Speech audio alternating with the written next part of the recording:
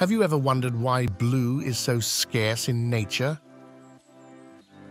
For instance, why are blue-colored animals so rare and uncommon?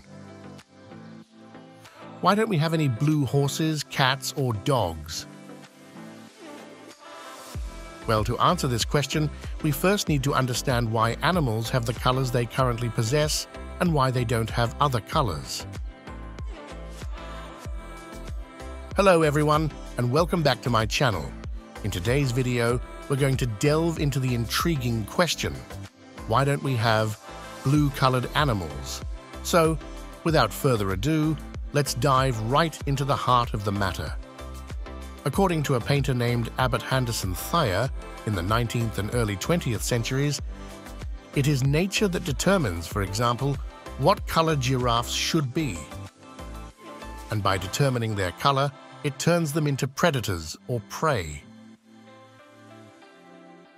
If you pay attention to the colors of animals, you will notice that the parts of their bodies that receive more light are darker, while the parts that receive less light are lighter. For example, when a shark looks up, it sees the brightness of the water's surface, so the upper part of its body is darker. Conversely, when it looks down, it sees the darkness of the depths of the water, so the lower part of its body appears brighter. This way, when viewed from above, the darkness of the upper body combines with the darkness of the water's depths to camouflage it. And similarly, when viewed from below, the brightness of the lower body combines with the brightness of the water's surface to camouflage it. Of course, light is not the only thing that affects the color of animals.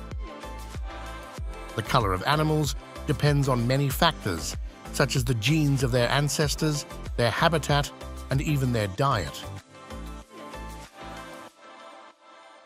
Well, animals and even humans didn't have the colors we have from the beginning.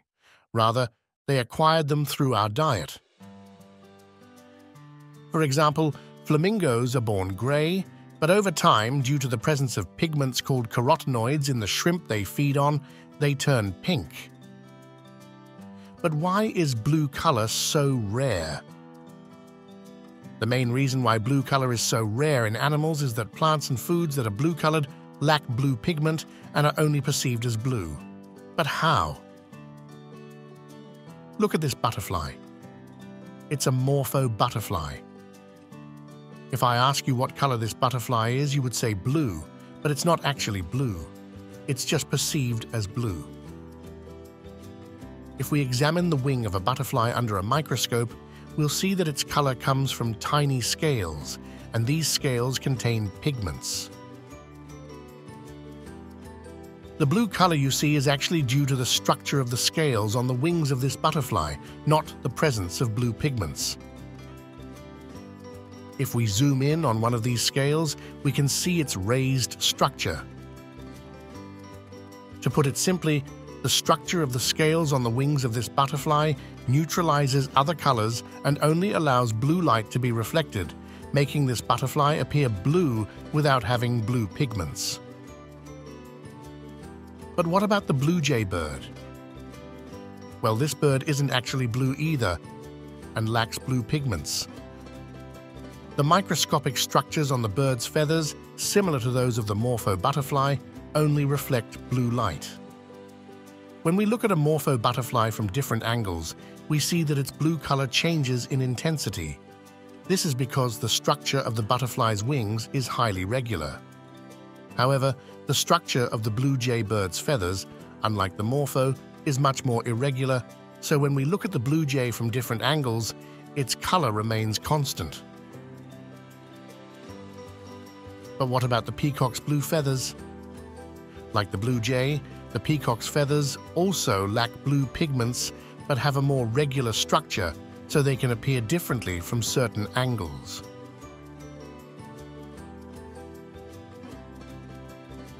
With these examples, we understand that the blue color in these animals is not due to the presence of blue pigments, but rather because of their structural properties.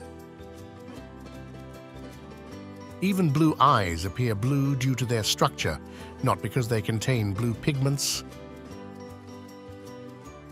Apart from marine animals, there is only one creature in the world with true blue pigment on its wings: the Obrina Olivewing butterfly. This butterfly is extremely rare, and through evolution, it has developed the ability to produce blue pigments on its wings. Scientists believe that in the past, these butterflies acquired the ability to see the color blue, and through evolution and the structure of their wings, they eventually developed blue pigments and continue to evolve. But why do all other blue colors in animals and nature, except for the Obrina Olivewing butterfly, come from structures rather than blue pigments? If you enjoyed this video, I would really appreciate it if you haven't already liked it, to hit the like button now.